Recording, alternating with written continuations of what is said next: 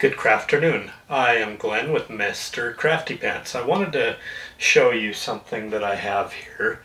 My wife got this for me for Christmas. She realized very quickly on that I had a space problem. All of the tables in my craft room had equipment on them, so I had nowhere to work. So she bought me this ingenious cabinet here on Amazon, and let me show you this, how this thing works. And I'll provide a link to this for you also.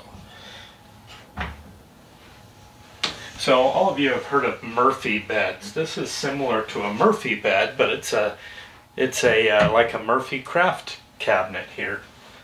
So you open up the doors there and you can see the different shelves inside of it. You can put your paper or your crafting materials in here. You can see I've got my Cricut sitting right here, my Cricut maker. But look at this. This table here folds up, the bottom pulls out, and then you can pull this out.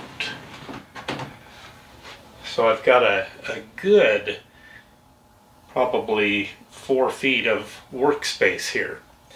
And also down below here, this makes no sense to me, but down below there's shelves under here that you can put your crafting materials and different equipment on.